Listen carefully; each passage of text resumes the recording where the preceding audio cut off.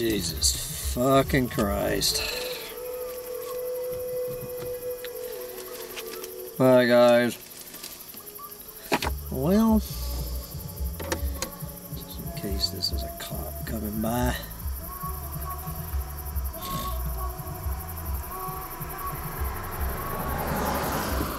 Alright.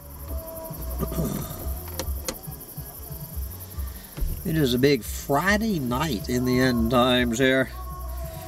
I am right down the street from Bugs in a Jar Farm. I am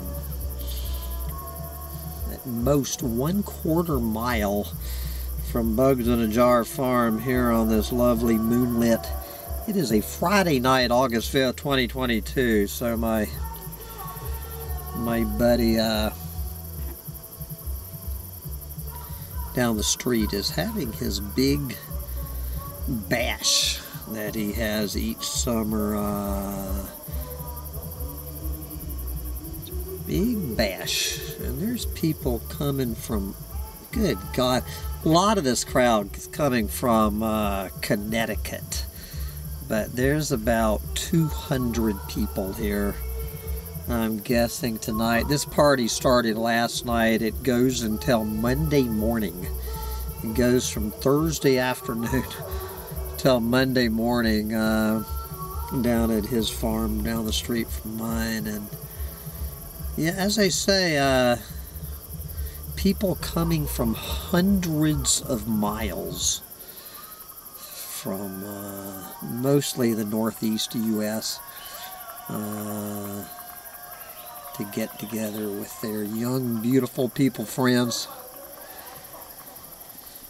You know, guys, I was at this party last year, and I actually had some fun at it, as I recall. But,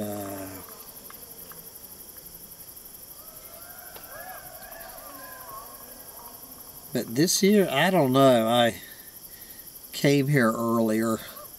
I had to bring some of my creamed crack. Some of my famous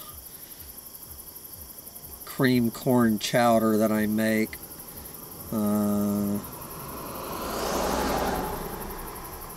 To share at the potluck dinner. So then I get here and find out that it was a catered dinner. And they were selling dinner for $10. Basically rabbit food. It was one of these vegan dinners where you buy $10 worth of rabbit food, and but they were very happy to get the corn. They just had to write that it had dairy in it, that it was creamed corn, and had some dairy in it. But the hippies seemed happy. We had happy hippies eating the creamed crack, and I declined to pay the $10 for the rabbit food, and went back and ate a pork, bacon, and cheddar cheese sausage sandwich. Pork sausage with bacon and cheese in it. There you go. Had to grill one of those up. So it's now about 10 o'clock. So I decided to come back down here.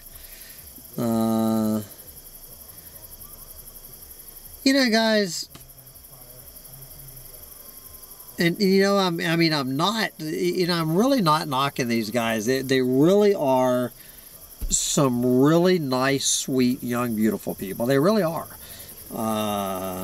But for reasons I cannot quite understand, I sat down, and as the hour or so that I was here wore in, I could just feel this black fog of just, you know, hopeless, just absolute fucking, just the sheer hopelessness of the entire situation that I will ever I mean, that I will ever find another tribe of real life. You know, I mean, I love you little pieces of celluloid, but you know what I'm talking about. That I have gotten so far out in the fucking narrow end of the bell curve that I'm even beyond the other dwellers of the narrow end of the bell curve. I just... I mean, I have no clue what these kids are. I'm guessing, and there's a couple of guys my age, probably the parents of the people, but it's mostly, I would say, anywhere from between 22 and 40, whatever that generation is. And these probably, as most people go, they're probably not entirely clueless fucking morons. Now, I'm expecting there's quite a few techno-utopians in there and a lot of green new dealers. There's probably a fucking lot of electric cars over here in the parking lot. So they're not entirely fucking clueless morons, but at the same time, you know what I'm saying, it's just you don't want to harsh their mellow.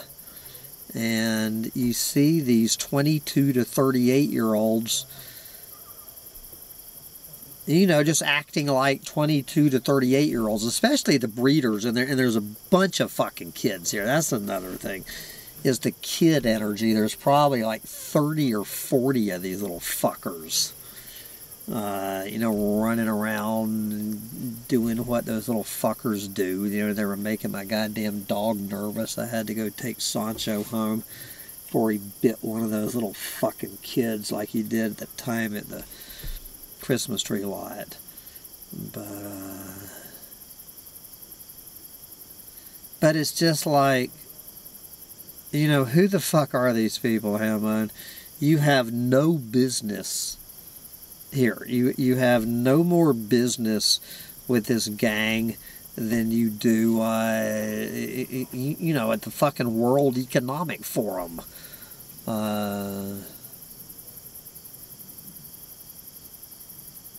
just, of course, you know, just the absolute, just the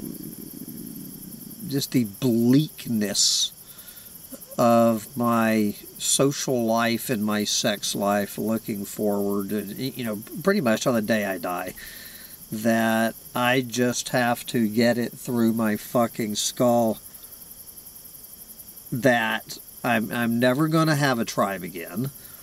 You know what I'm talking about, my real life tribe. I'm talking a group of, like, you know, like I had somewhere between 12 and 200 close friends.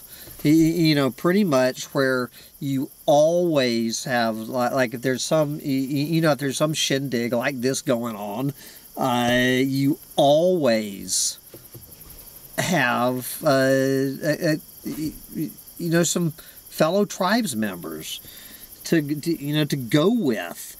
Or heaven forfend that you might actually have a you know, a female date. But it really is I don't know which it is. Is it the tribe, or is it the female, or is it the combination of the two? And I expect it's the combination of the two. That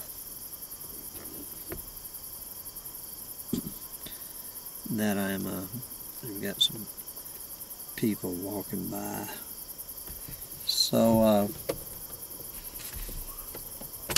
I guess the band is taking a break. The band is taking a break. So, Yeah, just the not so much the recognition as just the bleak admission to yourself that you're basically just going to be fucking alone the rest of your life.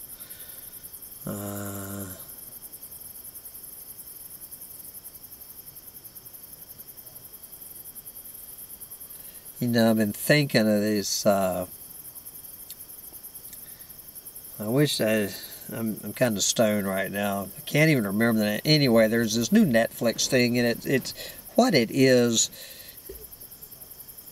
Well, I don't know what it is, but it's something on Netflix where it's this, they have like 10 episodes, and each episode is like 15 or 20 minutes, and it's not Vice News, but it's some outfit trying to become the new Vice News, for the young, beautiful people, like at this party, is who it is. So I turned it on last night, just flipping through Netflix, and lo and behold, I do not fucking believe it. The universe has whispered again. I was totally unprepared for this. I had no fucking idea this was coming up. But this little episode they did, a 20-minute episode on Auroville, India. And I don't even know how much that I've mentioned about Auroville. I'm not going to get in a big rant about it now. But one of the things that the universe has whispered to me, is put in my path as I try to figure out what the fuck I'm doing with myself in 3 months. See, I'm leaving Bugs in a Jar Farm in 3 months, and I have no fucking idea what the fuck I'm doing with my life for the next 6 months. I don't know what state I'm going to be in. I don't know who I'm going to be with. I don't know if I'm going to be a complete fucking hermit. I have no clue what my fucking plans are for November to May, and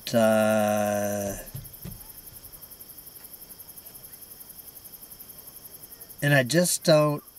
I don't even have the most elemental vision of it. I mean, you've got to have the vision before you have anything else. You have to get the vision to make the plan to manifest the vision. And I have no fucking vision to turn into a plan. But for some reason, this crazy fucking place called Auroville, India, is looming in my somehow in my morphic field, has absorbed Auroville, India, and now this thing's showing up on Netflix out of the blue last night. As I've been wondering, more obviously, the closer I get to November, half the fucking summer's gone, and I have been wondering a lot the last few days what the fuck I'm going to do with myself. And just like it happened, and for the second time, I'm voicing this question, and Auroville, India has appeared twice now, and it's getting harder to ignore. But the problem with Auroville, India, you just have to go on this AURO, Auroville, India, and see for yourself what the fuck I'm talking about.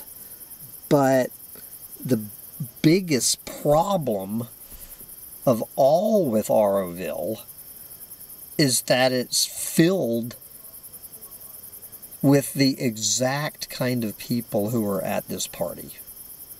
And I am talking generally, I mean, everyone I met here was totally nice. I am talking about young, attractive, well, more than attractive, you know, that's the other thing, being surrounded by this sea of these gorgeous young hippie chicks for 6 months. Talk about being thrown into a depression, having to look at all that nubile, firm, young flesh sauntering by. I think there's some of that shit sauntering by outside this truck right now. God, the swaying, nubile, young flesh here tonight. So anyway, but Auroville is basically going to be like 5,000 of these people instead of 200 on any given day. I'm likely to run into 5,000 of them, and it's not just going to be for a day or two, and I'm not going to have the option to get in my fucking truck and drive a quarter mile and get the fuck away from all of these very nice, intelligent, probably, I'm sure, you can just assume they're educated, probably a lot of Cornell students and graduates here. You know, it isn't that horrible. So I'm essentially getting a tiny sliver of a taste of what I would be dealing with in Auroville, India 50 times over with no escape. And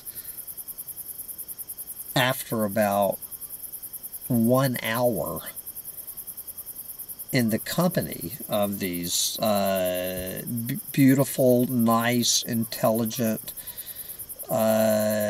young people, I was ready to get the fuck out of there. And so I'm coming out of the I'm getting in my truck, and one of my neighbors pulls up alongside me. He sees me getting in my truck, and he goes, like, I didn't think we'd see you down here at this party. And I said, oh, you know, I said, I'm checking it out, Richard, but I don't think I'm a hippie anymore. I said, I think I used to be a hippie, but obviously I have lost my interest in hippies. And he goes, and he's kind of sniffing like this. And it's right at, you know, at dinner time. And he goes, well, I don't smell no barbecue coming out of this party. And I kind of laughed, and I said, dude, you are not going to find any fucking barbecue at this little bunch of fucking granola-breathed lotus eaters. And I tried to get him to I tried to get him out of his truck to give it 10 minutes, but obviously he wanted nothing to do with it. So there's some rumor that what I am here, they said come back later, that after the stage shuts down, that they're talking about doing some acoustic music picking, that there's going to be a song circle going out in the back 40. So I decided to come back down here and see what a New York picking party sounded like. It was pretty fucking lame last year. What happened last year is they shut down the stage. We get out there, and there's like 4 fucking pickers, and we're just getting ready to start playing, and somebody cranks up some fucking techno rave music coming off, this thumping, hypnotic, you know, dumbing down music that just goes on and on and on with no beginning, middle, and end. And they started blaring that, and that was the end of the acoustic picking circle. So I'm giving it another try this year, and that's what got me down here to hopefully there will be, in God, there will be somebody playing fucking music. But, so yeah, so I'm,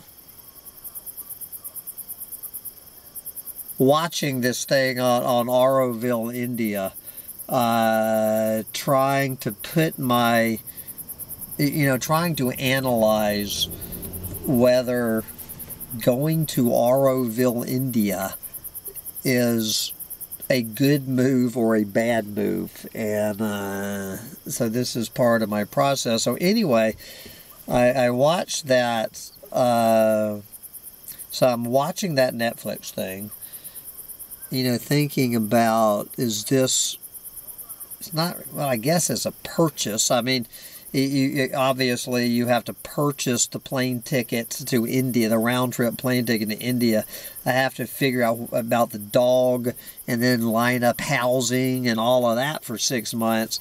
So, I mean, that's just part of it. The financial end of it isn't even my my main concern. I haven't even gotten that far, but you know what I'm talking about. The purchase is, and so I'm thinking about that, and then of course one of the things I'm thinking about is all of these gorgeous young nubile little hippie chicks on trust funds, the kind I'm talking about, the little Greta Thunberg worshippers flying over to India to talk about their carbon footprint and how they're saving the planet by eating granola. But anybody who knows me will watch that 20-minute video and take a wild guess on the latest fantasy that I'm mixing in with this. So there is there's just thinking how brutal it will be to be in Auroville without a woman. And then start thinking, well, do you want to show up with a woman, or do you want to, I mean, if you show up with a woman, you have the woman, but but then you don't have one over there, versus showing up without a woman and getting over there and still not having a woman. Watching all of these, beautiful young people in love, fucking holding hands and going out to some romantic little Indian dinner at night, and all of that shit. And just watching people coming over there on their fucking honeymoon or whatever. Their little romantic fucking getaway to Auroville. And I'm sitting there alone with my thumb up my ass. So I'm kind of, that's kind of the overlay of the video on living in Auroville. And then what comes on, I guess it's, this is a series, it's the same reporter from whoever this, hipster news service is. And then they go from there into Sexbots. One of their episodes is on Sexbots. And I literally mean, I don't mean a sex bot on the internet, like these sex bots, gumming up the comment sections. I mean genuinely full body sex dolls. And now, they supposedly have brains, so it's the next generation of sex bot. And they actually, and these are available to men or women, and so you actually buy, you buy your robot to fuck, obviously, is the main thing, but they're actually now you can have conversations with, they have these AI brains inserted in them. They literally now have fucking AI brains. And I don't know if they're programmed to say romantic shit or whatever. So now, not only do you get, you know, the full-sized, anatomically correct, you know, sex doll, but now you can actually have something remotely related to a conversation with your sex bot before you fuck it. And it's unbelievable. I mean, you can choose, well, women obviously take a wild guess what they, you know, what the women are there choosing. And actually it didn't get too much into this, but it was obvious what they were saying, at least with the people they interviewed on here. And don't think women aren't buying these things, but the men were, it sounds like the men are much more interested in purchasing these sex bots that have more than sex organs on them. That, you follow me? The women just want the dick. Anyway, you can go listen to the episode where they're interviewing these women and, you know, joking about it. But it's the men who are, you know, ordering these tailor-made, you know, absolute little hotties. You know, they all look like they're about 19 years old. You actually get to choose your, you can make all of these choices on their ass, and of course their tits and their nipples. And then you even have this wide selection of labia that you get, different shaped, you know, the actual pussy lips. You can special order them, and then I'm sure the pubic hair, it either comes in different colors, different haircuts, you know, they have all of that stuff. These anatomically correct, you know, they're built out of some sort of silicone. Don't know what the skeleton situation is. Like, I mean, I don't know if these girls, if they just flop, or are they somewhat, you know, can you bend them?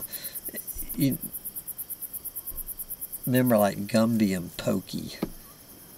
If you remember, you know how you could bend Gumby. So you know, it was only a 20-minute segment, but and so these things start at $6,000. They start. You know what I'm talking about. I mean, you know, the kind of like the shelf models or something start at $6,000. There is no telling where it goes to, and it says on there, I don't know why they didn't have this survey for women, and it was unclear. The question was asking men. And I don't know where they got their survey sample, but wherever they found their sample, asking men, would you fuck a sex bot? And I think it was 40% of surveyed men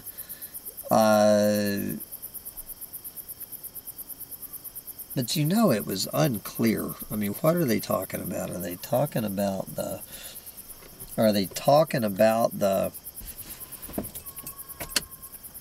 Damn, mosquitoes are getting in here. So, what I couldn't understand, what they were asking is, would you enjoy sticking your dick in a sex bot?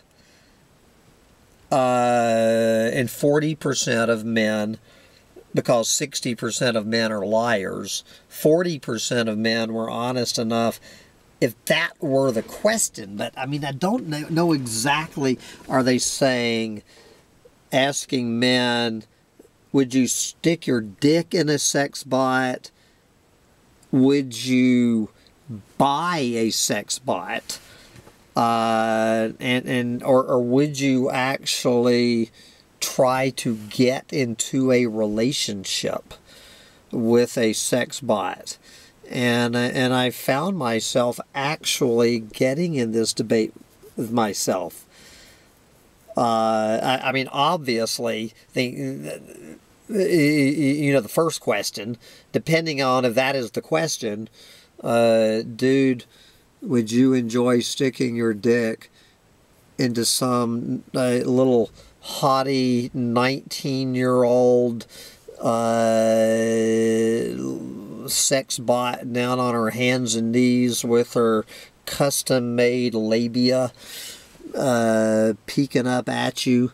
Would you enjoy sticking your dick in something like that? I think we all know the answer to that question.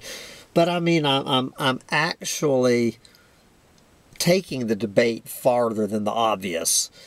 And that's, A, would I spend $6,000? Would I spend $6,000 to buy this thing to stick my dick in? $6,000. I mean, I've never bought a whore in my life, but I do think $6,000 could at least get you a lot of lap dances. $6,000, and that's just the bottom level, bottom shelf sex bot. We're not talking the top shelf sex bot. That bitch would probably cost you, good God, $50,000. But you know what I'm saying. Would you be willing to spend $6,000 for the opportunity to stick your dick in one of these little things? And then I started, and of course the answer to that question is that depends on how much disposable income I have. Obviously, I am not in a financial position right now to spend $6,000 on one of these sex bots. But how much money would I need in the bank right now to where it would be worth $6,000? If I had $100,000 sitting liquid in the bank, and I could have a sex bot and $94,000 in the bank, if I had $100,000, then I would buy the $6,000 sex bot. And if anybody wants to start a GoFundMe for Hambone's $6,000 sex bot, I will be glad to take your GoFundMe donations for my $6,000 sex bot. But above and beyond that, I actually found myself having a serious discussion with myself about, would I be happy in a relationship with not so much the sex part of the bot, but the neck up part of the bot? Could I actually convince myself that I had a romantic partner that enjoyed my company, that she was of a like mind, that she and I could have intelligent conversations about the fate of the planet, that she likes the same kind of music as me, that she would enjoy, just long drives through the middle of nowhere with this chick. Would she like to go kayaking? I mean, I don't know how good of a kayaker a sex bot can be, and I'm thinking, you know, it's every bit as depressing as thinking about getting in a relationship with a real human, but it's not any more depressing. So, another way of saying the depression you give yourself from actually considering getting in a relationship with a sex bot is how depressing it is thinking about your romantic prospects with members of your own species. And that's how depressing it is. And then when I added all of this sex bot depression, and that I don't know how you get to enjoy the pleasure of sticking your dick in one of these sex bots without paying the $6,000. It's not exactly like you want to buy a used sex bot on Craigslist, you know what I'm saying, guys? You know, as soon as you drive that bitch off the lot, it's not, that $6,000 sex bot a week later is not gonna, you're not gonna be able to resell it on Craigslist for $6,000. You're not gonna be able to give it away. But just combining the sex bot depression with the Auroville depression, then I got to be totally fucking depressed. But it sounds like the stage has shut down here, so I am going to go check out to see if there's any acoustic music being played. So, wish me luck. Do you think I will be posting a music video or not tonight? Get out there and get your sex bot and move to Auroville while you still can. Bye, guys.